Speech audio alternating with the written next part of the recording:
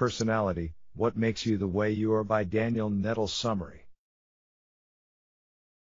The book in 3 or more sentences. Wondering why two people with the same set of experiences behave differently in a situation? You're not the only one. In this book, Nettle uncovers the differences between us. According to the researches shared inside, there are 5 big personality types, aka the Big Five: extroversion, neuroticism, conscientious, agreeableness, and openness. By categorizing them, the author wants to help us spot both our negative and positive sides. This way, we can reduce the amount of stupid decisions we make and improve the chances of bringing the best of us. The core idea: understand your personality, don't try to change it. That's the whole concept of the book. Once you figure out what are your advantages and your biggest flaws, define an area and proper surroundings that will reinforce your positive side, not your worst. 1.6 Key Lessons from Personality: What Makes You the Way You Are. Lesson number 1: The importance of understanding the personality type. Lesson number 2: Understanding extroversion/wanderers, main characteristics. Lesson number 3: Understanding neuroticism/worriers, main characteristics. Lesson number 4: Understanding conscientiousness/controllers, main characteristics. Lesson number 5: Understanding agreeableness/empathizer, main characteristics. Lesson number 6: Understanding openness/poets, main characteristics. Lesson number 1: The importance of understanding the personality types. We all seem to have different tastes and desires. Yet when you look closely, the differences are not as big as we anticipated. The 5-factor model introduced by Nettle aims to bring some order and help us predict, or at least partly our own and others' actions and motives. And why do you want to do that? You can surely survive life without having to spend time understanding the desires and the motives of the surrounding people, right? Yes, you surely can, but figuring out what fuels others can help you on many occasions, like find good fit partners, avoid unnecessary conflicts with loved ones, spot frauds who want to deceive and take advantage of you, and most importantly, figure out your deepest needs and drives. If for each environment there is a best organism, for each organism there is a best environment. Lee Cronbach. And what happens if you don't know what are your advantages and your disadvantages? For a long period of time, you won't act in line with your natural instincts. You will try different things, only to find out later that you hate doing them. For each personality, there are lots of ways of things working badly and only a few ways of things ending on a positive note. By taking the time to study the different characteristics of the known to man personality, you'll reduce the time wandering around not knowing what to do. Therefore, focus on improving your most promising skills. Finally, once you know where your persona is best suited for, head towards there. Lesson number 2: Understanding extroversion/wanderers, main characteristics. Defining characteristic: extroversion, highly responsive towards capturing rewards. Overview of the personality type: relentless, never quite satisfied, ambitious, risk taker, easily gets bored and distracted, always looking for new thrills and excitements. Downsides: quickly loses interest and gets careless of what they already have. This sloppy behavior often gets them in trouble. They spend a lot of money on things in order to feel good. Their relationships are unstable, prone to activities that, for most people, seem pointless and costly. Going out partying, getting into some crazy new hobby, looking for ways to gain more status, having an affair, or buying a new sports car are just some of the things they might get involved in. Benefits: their go-getting personality is constantly looking for ways to reach new heights. People with a high score of extroversion are in an endless pursuit of things they don't currently have and are usually the ones who push the world to new achievements. Wanderers are quite good at spotting new opportunities and finding solutions when everything seems lost. Or in other words, they are the ones to count on when not in a favorable environment. More than anything, it is evident that he wants to do all these things not because he actually needs to, but because he gets a tremendously powerful buzz out of taking on challenges and capturing the reward. Nettle. Lesson number 3: Understanding neuroticism/worriers, main characteristics. Defining characteristic: neuroticism, strongly influenced, emotionally, by threats of all kinds. Overview of the personality type: careful, negative, moody, usually the ones who will consider all the options before making a decision. Downsides: worrying all the time, as the name of this personality type suggests. Doubt in their work and in who they are is common for them. This group of people gets depressed by things others won't even notice. They have low self-esteem and respond strongly to negative life events. For them, negative life events happen all the time.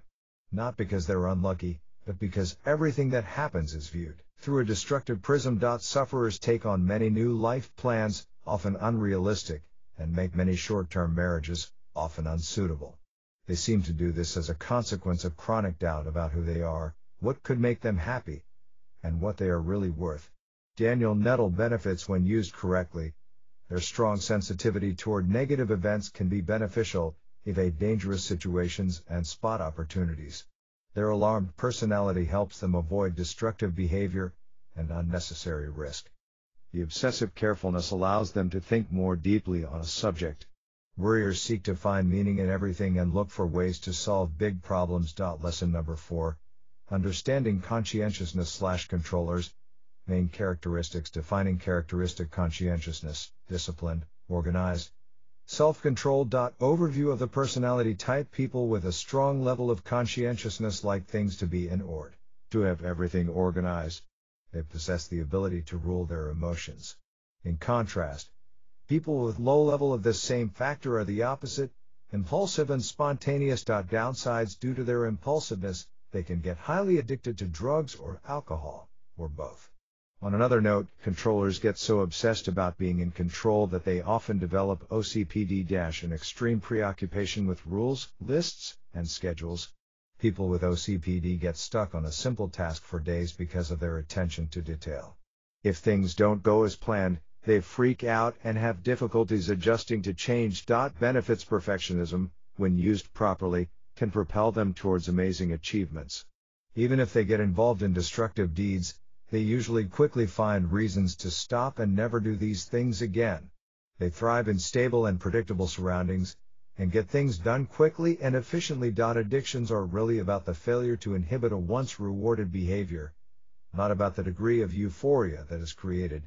Nettle. Lesson number 5, Understanding agreeableness/empathizers. Main characteristics. Defining characteristic: agreeableness, the ability to understand the mental state of others. Overview: this group of people can literally imagine how others feel. They have a large network of friends and do well in conversations. Empathizers with high score of agreeableness love to cooperate and are people who you can trust. Downsides: problem-forming friendships. Low level of agreeableness can lead to egocentric and dishonest behavior. They start to use the insights they gathered about others to manipulating and deceive. If they lack empathy, and when combined with the absence of consideration, this might lead to psychopathic behavior, hurting others. On the other hand, the other downside: if they become too obsessed with other people's happiness, they'll forget about their own joy. Benefits: forgive quickly, caring, compassionate, have harmonious relationships. Don't let anger consume them. The people with a high level of agreeableness have the ability to understand others, bond more easily with the people they have just met, and form long-lasting connections. Theory of mind allows us to represent the mental state of another individual. Through theory of mind, we can appreciate that the individual in the cubicle opposite feels hungry, wants the food, believes that we should help to get food, and so on. Nettle. Lesson number 6, Understanding openness/poets. Main characteristics. Defining characteristic: openness, a tendency towards exploring everything. Overview: imagine artists or poets who are kind of lost in their own minds.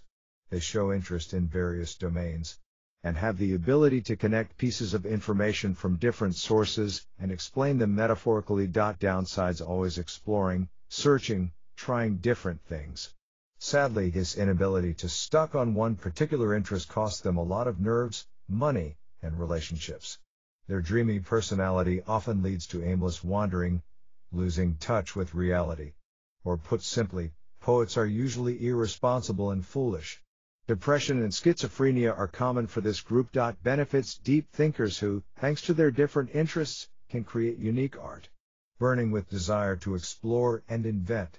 Their carefree mind is not interested in the physical forces and limitations imposed by society. Poets can imagine things differently. Out-of-the-box thinking is the default way of how they look at situations. Actionable notes: find your personality type, We all possess parts of the 5 personality types mentioned in the book. The idea is that one of the qualities is dominating. Which one? That's something you need to figure out. Understanding your behavior traits can help you in a lot of different ways, ranging from finding a cause to pursue to finding the right partner. Avoid harmful mutations. We love symmetry. We're naturally drawn to things with the right proportions. But do you know why? From a biological standpoint, a species with fine measures whispers that it is mutation-free. This is important for others because mutations usually make the system work a bit less well. A new feature in any organism needs a lot of time to become beneficial. That's why female peacocks choose the male with the nicest feathers. This entails that it's not carrying any harmful genes. How this can be helpful for us? Well, except for visiting the gym to get in shape, you can also bring harmony and balance in your life and in the things you create. This will make others oddly drawn to everything you do. The effect of the family environment is low in the book. The author argues that your parenting skills don't matter much, meaning that even if you lecture your kid on a daily basis, he'll grow with understandings of the world based on his personality, which is something predetermined. This finding contradicts with everything we know about raising a child but offers something else to think about. What's the personality type of your child? Once you know, you can treat your kids based on their personalities and try to steer them towards their good qualities. Reframe the story. Can we change our personalities? Or are we just stuck with them? According to the author, we can't change them. But that shouldn't bother you much. Instead of comparing yourself to others and failing in despair because Jim has a better front yard, find what's unique about you. The good stuff. Once you know, double down on these qualities.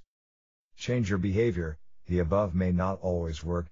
If you spent your last year gambling and losing money, you can't reframe it to make it look good, or at least you shouldn't try. You need to change your behavior. See, we're not talking about changing your personality, the author says in the book. Change your behavior. There's a difference. The idea here is to find the bad seed that is forcing you to do stupid stuff and alter your attitude based on this.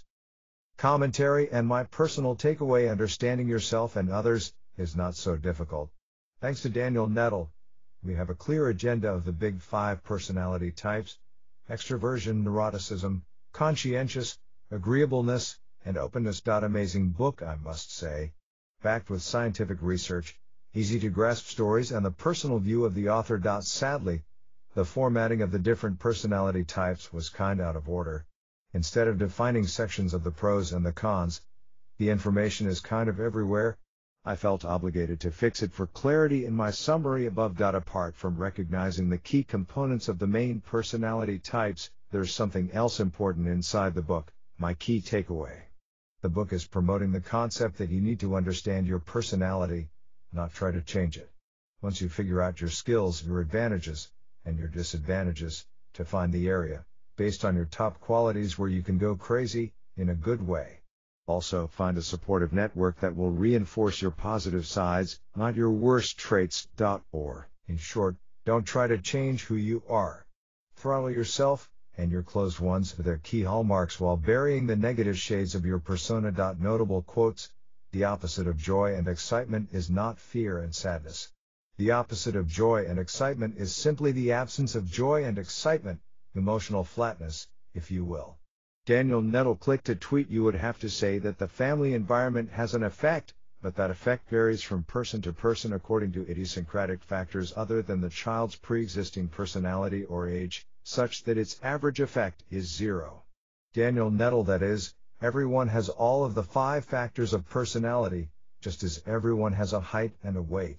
Where we differ is the magnitude of the height and the weight, with a score along each of the 5 dimensions. Nettle.